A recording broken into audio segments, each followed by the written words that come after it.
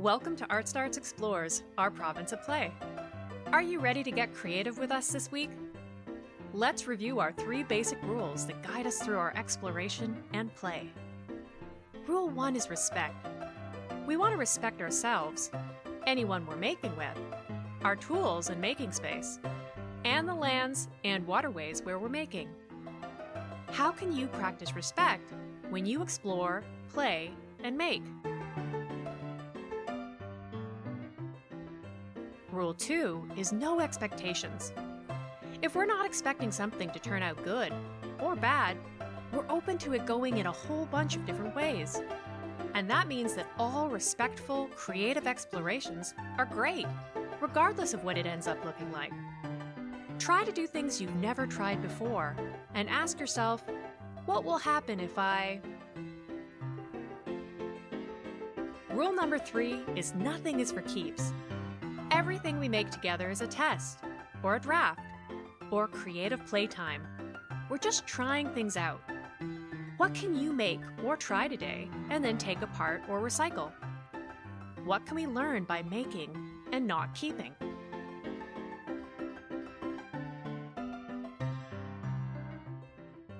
These are our 3 rules for when we explore together every week. Okay, what will we explore together this week?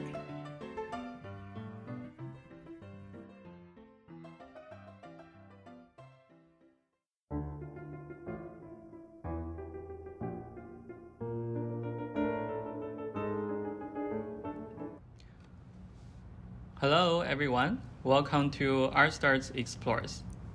This week we're exploring the theme surprise. And in particular, we'll explore surprise with food. Today we're also bringing 2 types of art, which is photography and doodles. I hope we can create some magic sparks between these 2 forms of art. Okay, my name is Peisen. I'm the Public Program Coordinator at ArtStarts. I will start with a visual description of myself.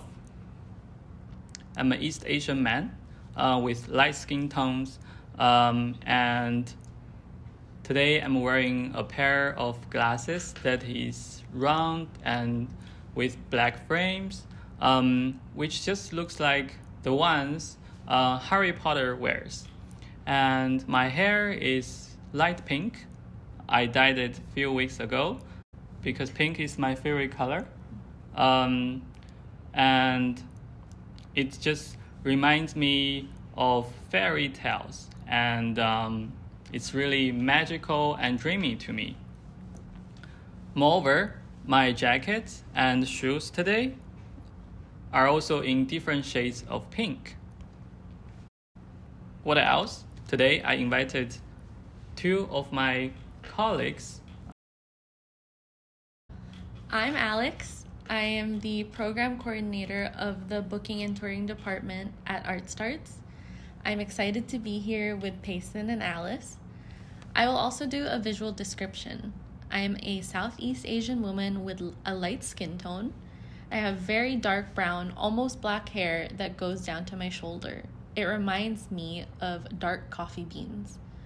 I also wear silver frame glasses with very thick lenses that rest on my small nose bridge and tuck behind my small ears. Hi, I'm Alice. I'm the office coordinator at ArtStarts in Schools, and I'm super excited to be here today as well. For my visual description of myself, I'm an East Asian woman with skin that has a light yellow undertone, and I have very long waist-length hair. And I would describe it as the color, or more so the flavor, of dark and bitter chocolate. The color of my eyebrows and eyes match the deep shade of my hair. I'm also wearing a blank white button-up shirt and a t-shirt right underneath of it. Today, the materials we need will be mark makers, cameras. It can be any cameras available to you. We are using phones, paper, and most importantly, food. Okay, let's talk about what kind of surprises food can bring to us. Alex, would you like to start first? Yes. So something that surprises me with food is the temperature. The temperature can change from hot to warm to cold, or the opposite, from cold to warm to hot. The temperature also reminds me of different elements. Peisen, do you think you could pass me a red piece of paper? Yeah, for sure. Give me a second. Here you are. Thank you. So, when I eat something hot, it reminds me of fire. And I'm just going to draw some fire on this red piece of paper. And I'm just going to put it aside over here. And Peisen, do you think you could pass me a blue piece of paper? For sure. Big or small? Small. Okay, cool. Thank you. And when I eat something cold, it reminds me of ice. And here I am drawing an ice cube. But what's surprising is when you combine the two, it becomes melting ice and water. And so the temperature changes. And here is a melting ice cube. I'm just going to put that aside over here. What about you, Alice? What surprises you about food?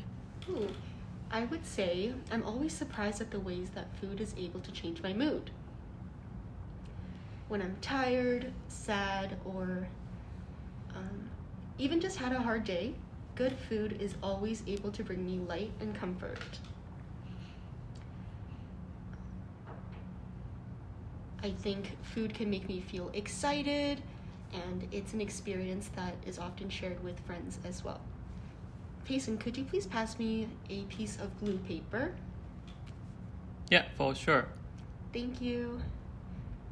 So sometimes when I get to have my favorite food or eat something super yummy, I become really happy, and that makes me feel like dancing with joy.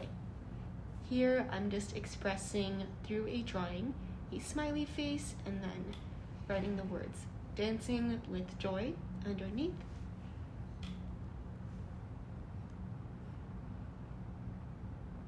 I love the different ways that food affects my mood, and I think it often surprises me as well, because when I eat a dish from my childhood, it makes me think of home, and that puts me in a really happy and comforting mood. So I'm just drawing a thought bubble and then a little house inside of it. Oh my god, this is so cute, right? Thank you. Yeah, I can see like it looks like a person is thinking of home. Oh, yeah. What about you, Peisen? In what ways does food surprise you? I think for me, I would say texture. Because I don't usually drink sparkling water, but when I drink it, it always surprises me. It's tasteless, but it's full of spiky bubbles that make me tingling. Yeah. So, how can I express that? Okay. I will pick a paper and trying to doodle the tingling feel.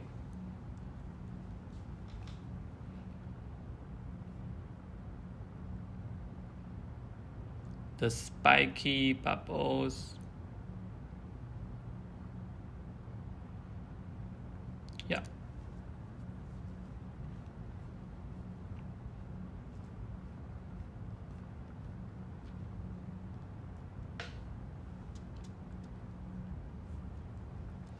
Okay, I will put it over there. Cool. I think we talked some aspects of surprises that food can bring to us. This month is Asian Heritage Month, so we decide to explore more surprise with Asian food. So we're gonna go to Chinatown in Vancouver and to explore more and then to see what kind of surprises we might be able to encounter. So, let's get started. So here's a video of Chinatown. Here's a video of the menu and just a brief overview of the dishes that we ordered and enjoyed on that day. Now we are back. I believe we had an amazing experience, right? Yes, I had a lot of fun. Me too. Nice. So I had a lot of different surprises with those food. Overall, we ordered 4 dishes and 2 drinks. We will begin to present them to you from the appetizer to the mains and finally to the drinks. To talk about what kind of surprises we've encountered at the restaurant. Alex, do you want to start? Sure. So, I was really surprised by the deep fried garlic squid with a lemon and pepper sauce that we ordered. Specifically, I was really surprised by the smell of the dish. The sauce had a garlicky and pepper scent, which I found to be very strong, and you'll see that it's just right here in the corner. I'm just drawing some garlic to describe the scent, but pair that with the lemon in the sauce as well, and it added a bit of zest and a citrus sort of scent. So the two combined really surprised me because I didn't realize that they would work so well together as a sauce and how the two different smells would blend in such a lovely scent.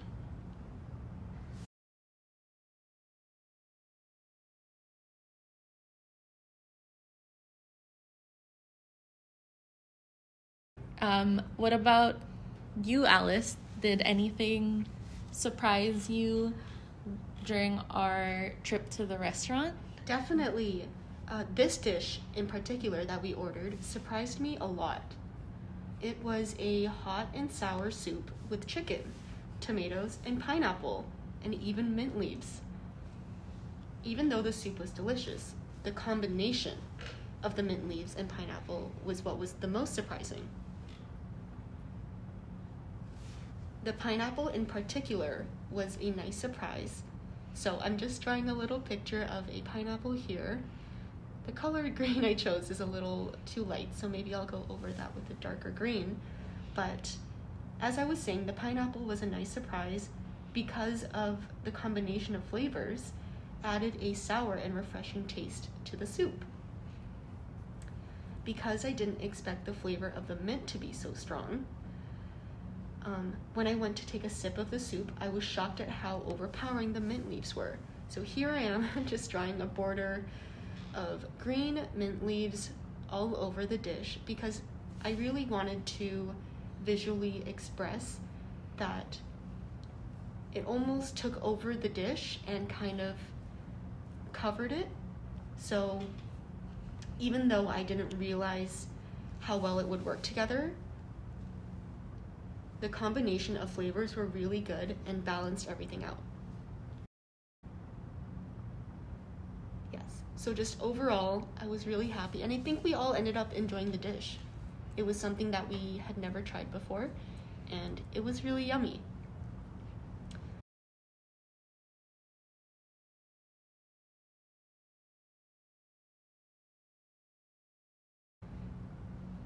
And next, for our next main dish,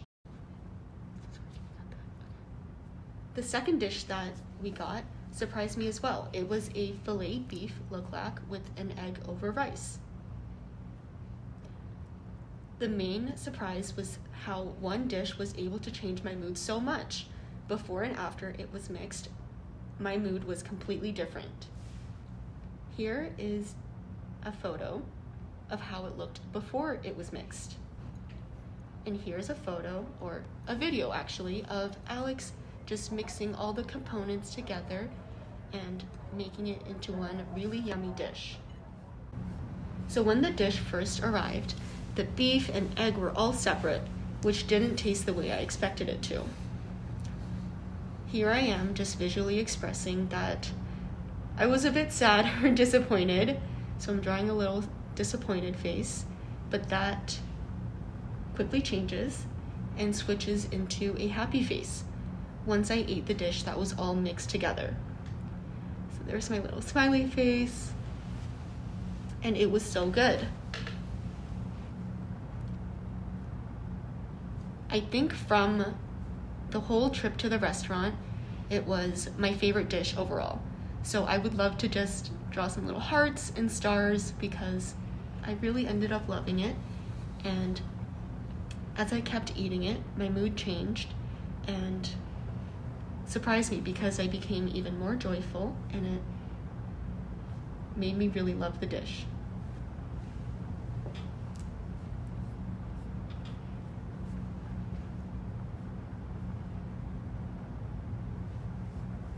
What about you, Peisen? Any surprises for you? Let me just move my things to the side. Yeah, so we ordered another rice dish, which is fried rice with Chinese sausage, eggs, and green onions. Also carrots. It's such interesting combination as well, as you mentioned earlier. Mm-hmm. But what surprises me was the taste, because it brings me back home. I was so surprised. Like, how come? It just reminds me the fried rice I always had with my friends in the late night market in my hometown. Yeah, I really liked it. So I'm gonna also add some doodles on top of this photo. What I'm gonna do is to borrow what Alice drew earlier, a home.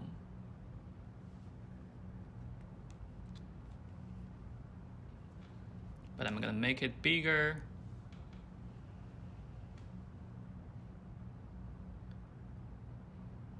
In a way to show how the rice dish, the fried rice, give me a sense of home. Yeah, home. Cool. Yeah. Okay. Let's move things around. Okay. I think after the rice dish, we also had some drinks, right? Yes. Alex? Yeah. So my drink was the ice Vietnamese coffee with condensed milk.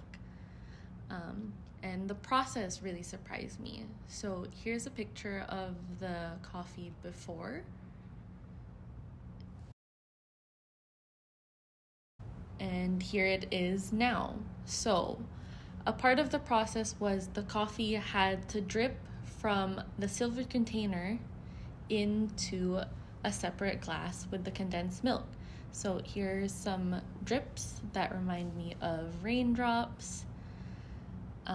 And then once they all dripped, I had to mix it all up. And so I showed that as a squiggle, and it turned into this drink right here.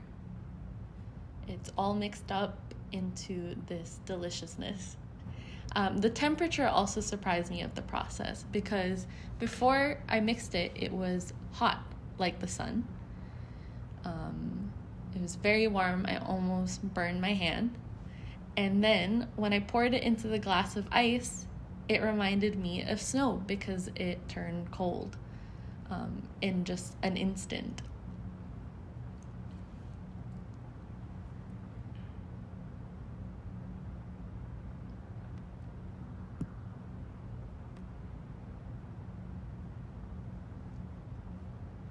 So it was really the process that surprised me. Let me move that over. And Peisen, you also had a drink yourself, right? Did anything surprise you about that? Yeah, the drink you can see now is called durian milkshake. This drink really surprised me because of the name. Yeah, it's called milkshake. I really like the sound. It's very, how to say, echoey. Can I say that? Yes, I think so. I agree. Cool. Yeah. So that's how I was surprised by the name, because the sound is echoey and interesting. Now I'm gonna doodle it on the photo to make this line repeated and feels like echoes. Yeah. Okay. And I also want to say the taste of the drink is also very good. I love durian. Yeah. Okay. So these are the food we had at the restaurant. I'm gonna move things around. Yeah, as you can see, we were surprised by mood, name, a lot of different things. See, this is a Vietnamese drink, the fried rice, the beef luck rice, right? And then the soup. And wow, the appetizer. Yeah, so these are all the things we had tried at the restaurant. And not only they brought us surprises, but also joy. Yeah. And next, I want to point out that if you have a look of these photos, you can see we kind of create, how do you say? Let me pick the Vietnamese coffee from Alex. If you look within the photo, we are actually creating a unique style of photography, because we add more elements to the photo, right? The line, the squiggly line. And if we have a look of Alice's work, you can see it can become a visual journal, because it's out of the photo, and then we add more and more elements to it. And then it can also remind us how we had the soup, what kind of feelings the soup brought to us. And it becomes a visual journal. We hope you enjoy the process. Okay, let's put things away. Yes, and thank you, Peisen, for having us here with you. We had a great time. Thank you. So much fun. Feel free to cling along with us. Yeah, we hope you enjoyed it.